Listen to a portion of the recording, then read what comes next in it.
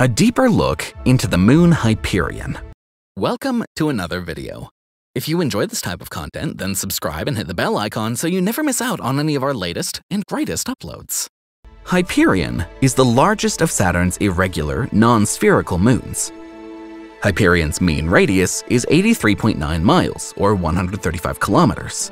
But since Hyperion is rather potato-shaped, its shape can be described in terms of its diameter along its three axes. 255 by 163 by 137 miles, or 410 by 260 by 220 kilometers, respectively. Considering its odd shape, Hyperion is probably the remnant of a larger moon that was destroyed by a major impact. Hyperion's density is slightly more than half that of water. This could be due to water ice with gaps, or porosity, of more than 40%. Also, lighter materials, such as frozen methane or carbon dioxide, could make up part of Hyperion.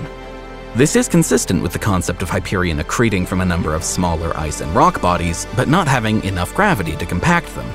Thus, Hyperion might be similar to a large pile of rubble. Hyperion rotates chaotically, tumbling unpredictably through space as it orbits Saturn. Hyperion orbits at a mean distance of 933,000 miles, or 1,500,000 kilometers, from Saturn in an eccentric orbit. This contributes to variations in the spin or rotation of Hyperion.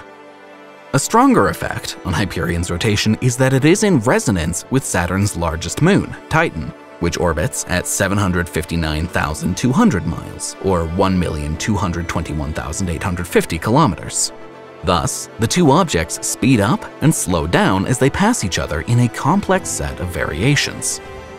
Because Hyperion is much smaller than Titan, its rotation and orbit are affected vastly more than the larger moon, and Titan apparently keeps the Hyperion orbit eccentric rather than growing more circular over time. The great distance from Saturn and the resonance with Titan has also kept Hyperion from becoming tidally locked facing Saturn. Hyperion rotates roughly every 13 days during its 21-day orbit. The most notable close-up feature of Hyperion is its deeply cratered surface. Hyperion and its sister outer moons, Phoebe and Iapetus, all show extensive cratering because they are Saturn's most distant moons and have experienced very little tidal warming that might blur or erase earlier features. However, the Hyperion craters are particularly deep and do not have significant rays of ejecta, although there appears to have been sumping or landslides inside many of the bigger craters.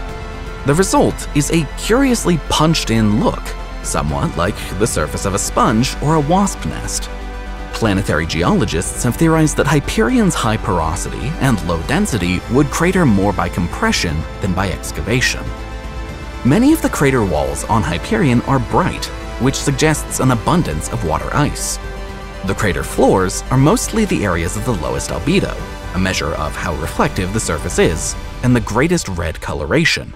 This may be because the average temperature of roughly -300 degrees Fahrenheit, or -180 degrees Celsius, might be close enough to a temperature that would cause volatiles to sublimate, leaving the darker materials accumulated on the crater floors. This scenario fits with some of the newer crater floors being bright water ice. And with that, we've reached the end of this video. If you've enjoyed this video and found it helpful, don't forget to leave a like and subscribe for content just like it.